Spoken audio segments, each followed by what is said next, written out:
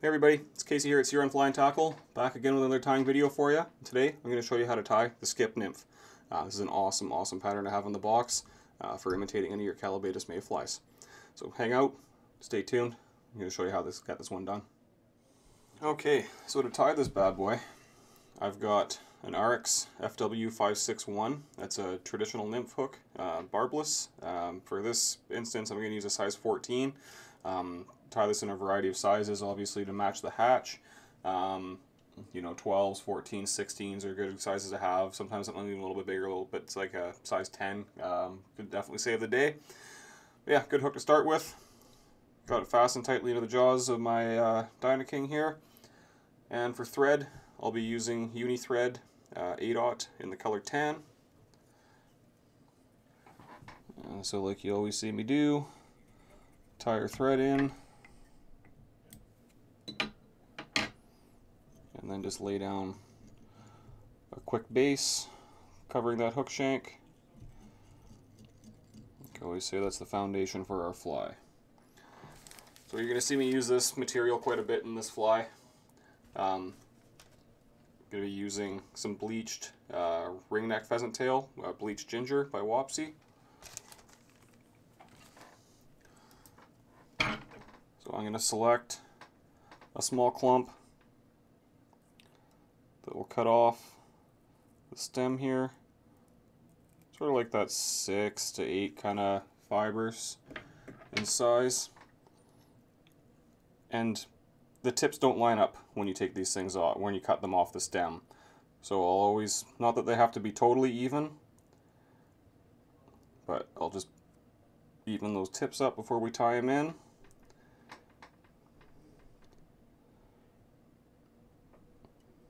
And that's going to be the tail for this mayfly nymph. Now there's going to be, use a lot of this material in this fly. Yes, you can definitely trim it off here and reuse this for a later application in the fly. Why I'm not going to do this is that this just allows me to tie a nice uniform body throughout the fly. I'm not going to have any big bumps or clumps in there that are going to throw the proportions off and make this thing look funny. To me, I mean, when I'm looking in my fly box, the fly that I'm grabbing first is always the one that's the nicest tied, streamlined. You know, not the Franken one that's in there that got tied at 2:30 in the morning after a few beverages. But yeah, I mean, not to say that those don't work, but I like a nice tied fly, and this is kind of a little tip to sort of make that happen. So we'll wind that forward, and I'm going to cut it off, you know, a good ways from the eye, not to crowd it. There's going to be a big ball of dubbing here at the end, so it's going to cover any of that kind of stuff up. So my tail's tied in. I'm going to bring my thread back. And from here, I'm going to take some UTC Ultra Wire in the color amber, and it's going to be size small. And this will be the rib on the abdomen of the pattern. Again, laying it down, covering the majority of the shank, just to keep everything neat and streamlined.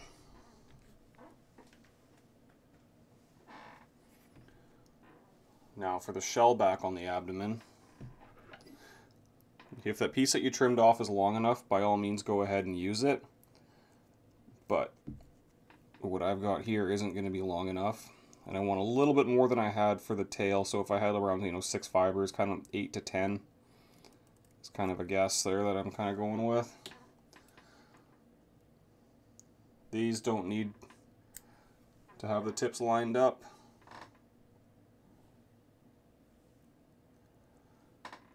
And what I'm going to do here is, just because at the base of the fiber, or at the base of these fibers, it's going to be wider than at the tips, I'm going to tie it in by the tip. Those can be a little bit brittle, so I just give them a quick trim. And just like on the natural insect, this will taper from narrow to wider.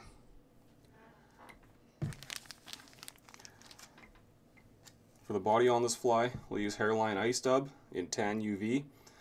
Really like this dubbing on this fly. Gives that fly a little bit of a flash, which can imitate the nymph gassing up, just like a chironomid would. It's quite common to see these all shiny in the water before they hatch, as they've got a bunch of gas in there to help float them up to the surface. Something that the fish can definitely key in on. So we'll take our dubbing and just twist it right on. No dubbing loop necessary for this pattern. And I'm just going to make a nice skinny rope here, as we don't want to have this too fat.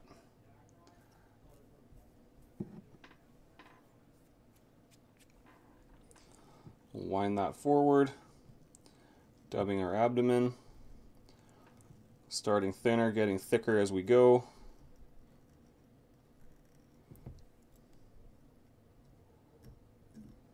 I'll reuse that for the thorax.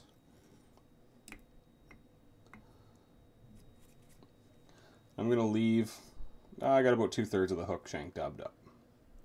So now I'm going to take that piece of pheasant tail that I tied in, and we're just going to pull that forward, creating a shellback over the back of the abdomen. A couple of wraps to tie that in, and then I'm just going to pull it tight and just secure it in place with another couple of wraps. And then we will trim that off.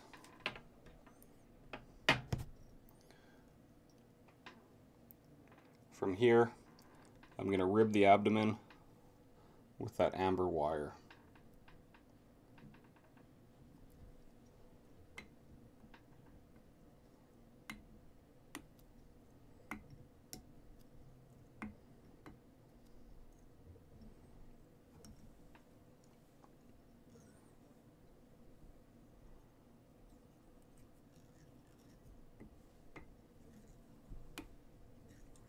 Few wraps to secure that on both sides of the wire, and then we'll just helicopter that piece off. Sorry if this shakes the camera, I forgot my tripod. Now for the wing case and the legs, again, another clump of the pheasant tail, and again more than what we had for that shellback. So you can see how short the tips come up on this side compared to that, so we want to even them up again. It again doesn't have to be perfect, but the fly will be much more uniform in the end if you take half a second and try and straighten those out a little bit.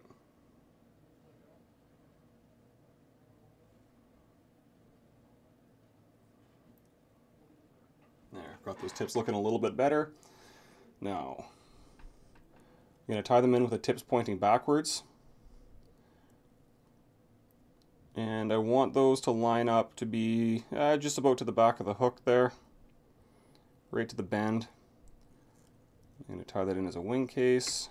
You know what? Let's fix those a little bit. See how long they are there and how short they are there. Needs a little bit more attention.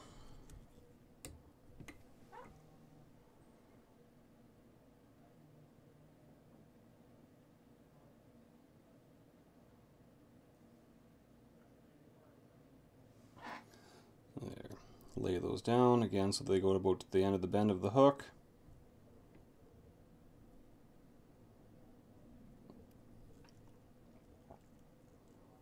Couple of loose wraps, just give it an eyeball. Yeah, I like how that looks there. So we'll secure that down. And again, trim that flush. So for the thorax, we'll take that same 10 UV ice dub. And this, again, we want to be a little bit thicker than the abdomen just to carry on that natural taper.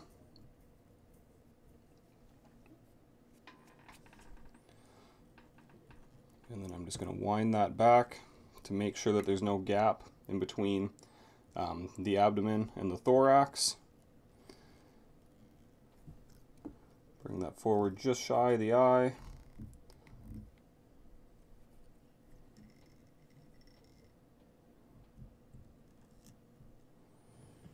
Now I'm going to take those tips, pull them forward, hold that in place with my thumbnail there. Pull that all down tight again so that it lays tight over that shellback. And now what I'm going to do to imitate the legs is we're going to split these roughly in half.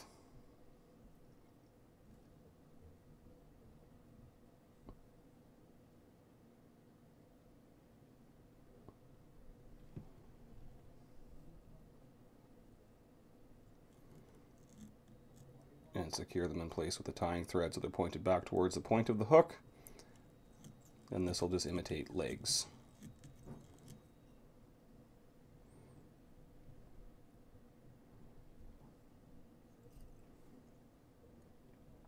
Manipulate them however you like to get them to sit into place.